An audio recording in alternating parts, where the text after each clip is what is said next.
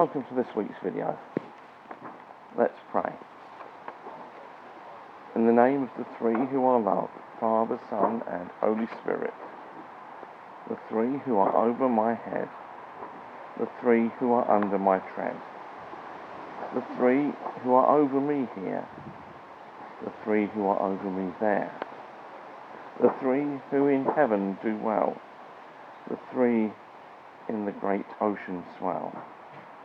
Pervading three, oh be with me. Pervading three, oh be with me. We confess our sins. The Father is always present. Forgive us for not reflecting your faithfulness. The Son is always self-giving. Forgive us for living for ourselves. The Spirit always leads us on. Forgive us for holding back.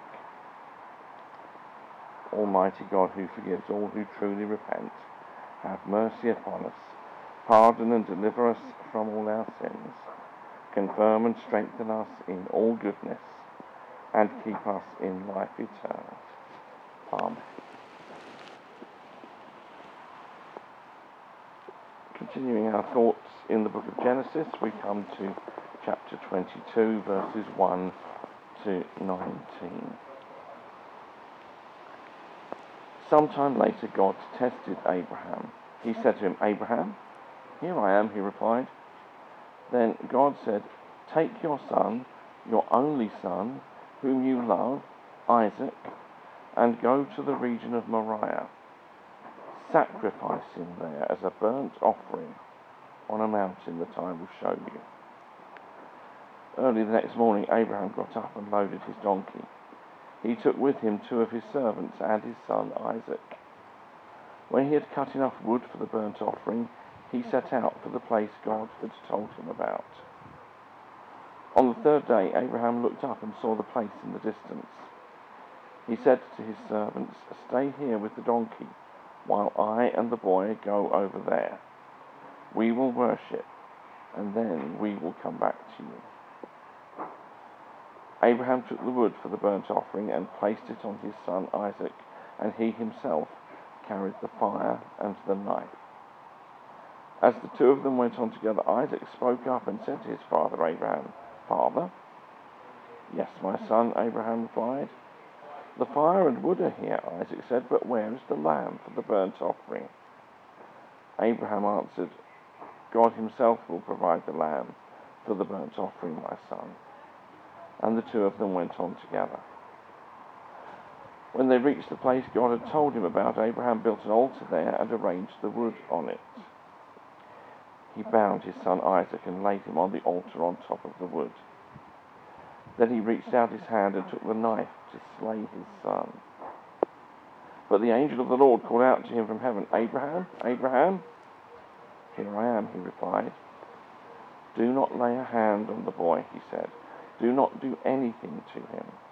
Now I know that you fear God, because you have not withheld from me your son, your only son." Abraham looked up, and there in the thicket he saw a ram caught by its horns. He went over and took the ram and sacrificed it as a burnt offering instead of his son. So Abraham called that place, "The Lord will provide." And to this day it is said, "On the mountain of the Lord it will be provided." The angel of the Lord called to Abraham from heaven a second time and said, "I swear by myself, declares the Lord, that because you have done this and not withheld your son, your only son, I will surely bless you and make your descendants as numerous as the stars in the sky and as the sand on the seashore. Your descendants will take possession of the cities of their enemies, and through your offspring all nations on earth will be blessed because you have obeyed me." Then Abraham returned to his servants, and they set off together for Beersheba. And Abraham stayed in Beersheba. I struggle with this story on several levels. Emotionally, as a father myself, the thought of being called to sacrifice your child and almost going through with it makes me shiver. Ethically, I struggle with the story, because I ask what kind of God would issue such a command. Only later in the Old Testament narrative do we discover God's abhorrence of child sacrifice, and indeed it's one of the reasons that the Canaanite nations in the Promised Land are deemed to be under his judgment. But God hasn't revealed that yet. Abraham doesn't know that. We must be careful about what we read back into the story. I also struggle theologically because God had promised this son to Abraham and Sarah. He was the fulfillment of many promises and the result of a miracle. The command seems to make no sense. But this extreme story makes a point, an important one. Abraham learns that all he has, even the most precious gift of the son he and Sarah have had in their old age, belongs to God, not him. And it's when Abraham offers his most precious possession back to God that he's reminded how the Lord uses what we offer back to him for his own purposes. That's why we read all the way to verse 19 rather than stopping at verse 14, which the lectionary inexplicably does. We needed to hear where the angel relays God's reiteration of his promise that Abraham's descendants will bless all nations. What it comes down to is that we are stewards, not owners. We manage things on God's behalf that truly belong to him. So, in another part of the Old Testament, when King David calls for gifts to build the Jerusalem temple and leads by his own example, he says in a prayer, "Everything comes from you, and we have given you only what comes from your hand." It's a sentiment our Anglican friends encapsulate in an offertory prayer. They say, "All things come from you, and of your own do we give you." Now, that's the obvious, immediate application of such a principle. We give back to God in our regular giving. But that isn't the totality of it. For this principle applies to the way we offer all things back in the service of God. You don't have to know me for long to know that I enjoy photography as a hobby. I inherited that love from my father. He once said to me, "I've bequeathed to you an expensive hobby." And indeed he had. These days, to buy a good quality camera, you probably need to spend a 4-figure sum. And that's without the lenses and accessories. But what if, alongside the personal pleasure of creativity I gain from the hobby, I also offer it to the Lord in his service? Well, there have been times when I've been able to do that. Once when I was volunteering for a charity, I shot photos of the area where we served as a way of illustrating to people in the charity from other centres what our work involved, including a contrast between poverty and affluence on our patch. There have been many other examples too over the years. So, what do you have that is precious to you, which you can offer to God in his service? It doesn't have to be something overtly religious. Neither does it have to be a direct contribution to Sunday life at church. But if it contributes to the life of Christian discipleship on any of the 7 days of the week, then it's something you can dedicate in Christian service. It goes without saying that this can be incredibly challenging teaching. It goes to the heart of things that are very precious to us. Is God out to make us penniless serfs in his kingdom? No. The good news in our story is that before ever God makes this call on us, he has subjected himself to it first. Take those famous words in the story where Isaac asks where the lamb is for the burnt offering, and Abraham replies, "God himself will provide the lamb for the burnt offering, my son." And in the narrative, God literally provides a lamb. Well, a ram, actually. However, Christians have seen here a foreshadowing of Jesus, the Lamb of God, who would be an offering for the sins of the world. If that's true, then what we have here is a pointer to the way that God himself gave up that which was most precious to him in the cause of his kingdom, namely his only begotten Son, Jesus. So God is only asking us to do what he himself has already done. The Apostle Paul dwells on this and shows us the generosity of this God towards us. In a beautiful verse, Romans 8, verse 32, he says, "He who did not spare his own Son, but gave him up for us all, how will he not also, along with him, graciously give us all things?" God, who asks everything of us, also generously gives us everything. God is a generous giver, so generous that he gives his very self to us and for us. It's why Christina Rossetti wrote in A Christmas Carol, "Love came down at Christmas." It's why Graham Kendrick, in one of his very early songs, wrote that Jesus was held to the cross not by nails, but by love. This is the God who calls us to offer all that we find most precious back to him in his service.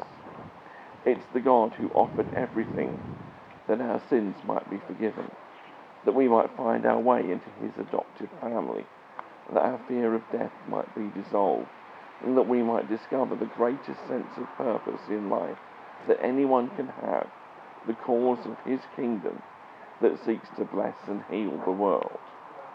For these reasons, God offers himself. How then might we respond? If we followed Jesus for many years, this could be a time to evaluate where we are with him. Maybe we've been drifting away from Jesus and consequently drifting through life. Do we feel Jesus gently tugging at us to return?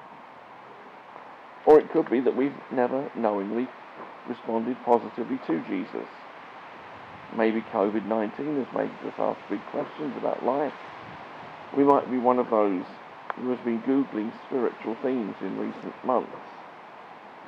Do you sense yet that a God who gives so much out of love for you is drawing you to offer your life, gifts and talents back to him?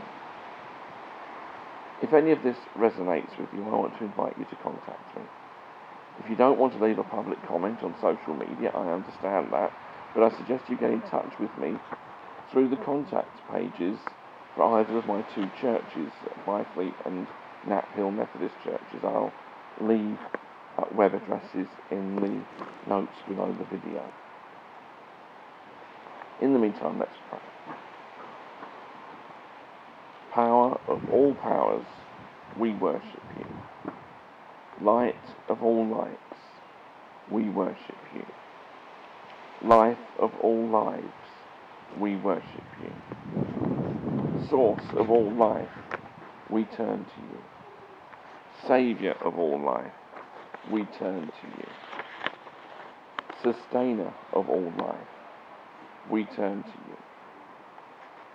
Ground of all being, we rest in you. Salt of all being, we rest in you. Unity of all being, we rest in you. Maker of all creatures, we honour you. Friend of all creatures, we honour you. Force of all creatures, we honour you. Love before time, we adore you. Love in dark time, we adore you. Love in present time, we adore you. Let's say the Lord's Prayer. Our Father, who art in heaven, hallowed be thy name. Thy kingdom come, thy will be done, on earth as it is in heaven. Give us this day our daily bread, and forgive us our trespasses, as we forgive those who trespass against us. And lead us not into temptation, but deliver us from evil. For thine is the kingdom, the power and the glory, forever and ever. Amen. And a blessing. Into the sacred three I immerse you. Into their power and peace I place you. May their breath be yours to live. May their love be yours to give. Amen.